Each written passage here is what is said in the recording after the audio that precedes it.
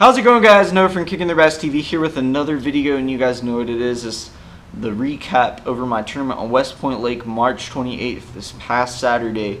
And I'm pretty much going to go through the baits, the rod and reel combos, and how we did. We finished 7th out of 49 boats, so it was pretty decent. We ended up qualifying for state. We qualified for state championship on Lake Hartwell, and that if you get in the top 2 in that tournament, that qualifies you for the nationals the next year. We already qualified for nationals this year, which is our 2nd year in the row. We qualified at Lake Martin. We got 13th out of 217 boats. So that was a really good turnout. And I can't wait for that, guys. I'm going to be doing a lot of vlogs and stuff for that tournament. So stay tuned for a lot of videos. And that's going to be this summer. That's going to be in July. So let's go ahead and start off with the baits and rod and reel combos. The first bait, and it was the most productive bait this tournament, caught a lot of fish. I caught around 9 or 10 just on this bait. This is the Wobble head by Kicking Their Bass Baits. This is the one that I made and I've been selling. Right now I don't have an online store at the moment. I haven't really released the company full force yet. So if you guys are interested in any of these, right after this video I'm actually delivering some to one of my customers. You can just pay through PayPal as of right now. So I have a 1/2 ounce Wobble head right here. This one's in green pumpkin, and this is watermelon red. It's a rage tail crawl. Really great bait, a lot of action.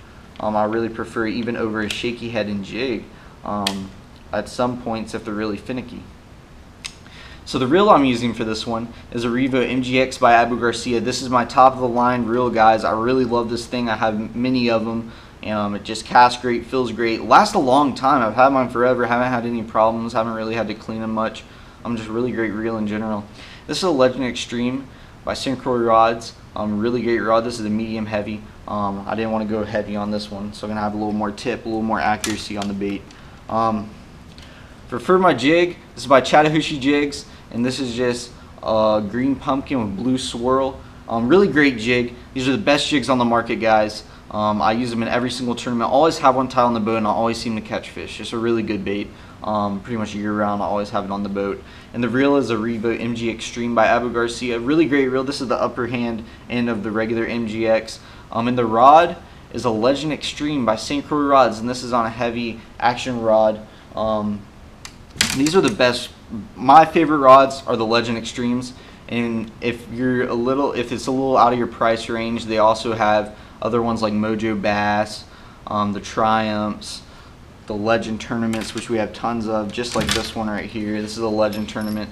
So this is the 3rd and final bait, fish head spin by Sworming Hornet lures. This is the original fish head spin with the Reactions Innovations little dipper on the back. Has a lot of action, guys. This bait is so good, I can't stress it enough.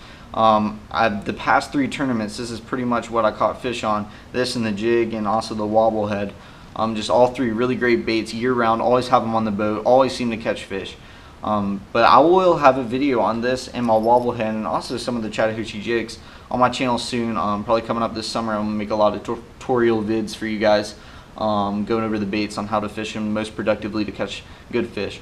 And the reel is a Revo Premier by Abu Garcia. This is also a really great reel. This one's actually really smooth, and it's a little under the MGX, and the quality's still really nice.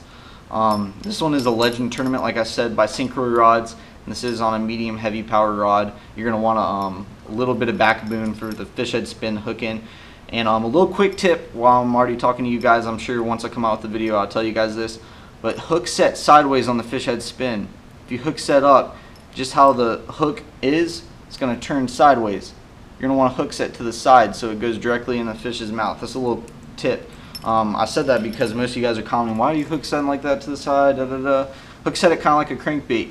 You don't want to hook set up, it's just going to pull it out of the fish's mouth, and so your percentages on hook setting it sideways and up is way better to the side. That's just a little quick tip. So I hope you guys enjoyed the video. Let me know what you think about these videos. I'm going to be posting around 3 videos a week. I'm going to try to get a lot of content out to you guys if you guys are liking them, and you guys are really motivating me with the comments, likes, shares, everything on my Instagram blowing up, Facebook blowing up, YouTube's blowing up. Everything's just blowing up. It's really motivating me to make more videos.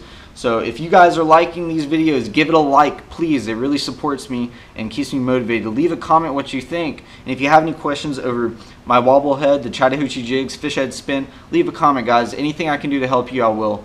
So thank you guys for watching. I'll see you guys next time.